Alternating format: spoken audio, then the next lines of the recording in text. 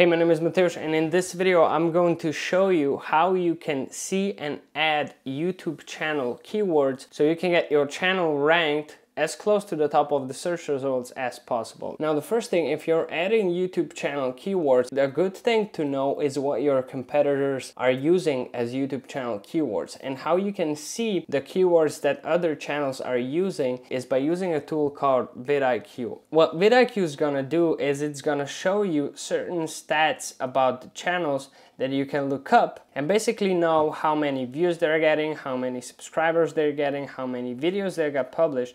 And down here, you got all the tags that, for example, Think Media, a channel about how to grow on YouTube, is using to get ranked as close to the top of the search results as possible. Now, we can see this works if we type camera review channels in YouTube search, and what pops up is 3 more channels, and the 4th one is already Think Media. Now, how you can add these keywords to your channel is you go to your channel dashboard, you go under settings, and here you basically have all the keywords that you can add. And if you want to copy it from your competitor, you just go to this, copy it using this button, go back to this, and just paste it in. Now, there's not enough space to paste all of these keywords in, but that's basically how you do it. Now, if you want to grow on YouTube, you can subscribe down here and watch our next video here, which is pretty good probably, and I'll see you in the next video.